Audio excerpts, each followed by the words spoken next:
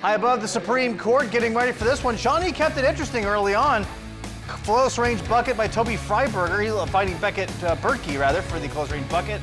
Then Colin White in transition, free throw jumper, bringing OG2 within 3. Second quarter action now. Hunter Steck Schulte with the steal. It takes it all the way up for the lay-in. Ottawa-Glandorf with the lead back. But Shawnee staying around. Berkey again, long 2 as Shawnee on top, 25-22. Not for long though, OG up 4 late in the frame. White gets into his bag of tricks, finishing 6-point lead for the Titans. Third quarter now, and OG starting to pull away. Theo Mag bullying his way in for the post 2, 15-point Titan advantage. Then White showing off, throwing it down, capping off the blowout win for Ottawa-Glandorf. They assert their dominance in the second half.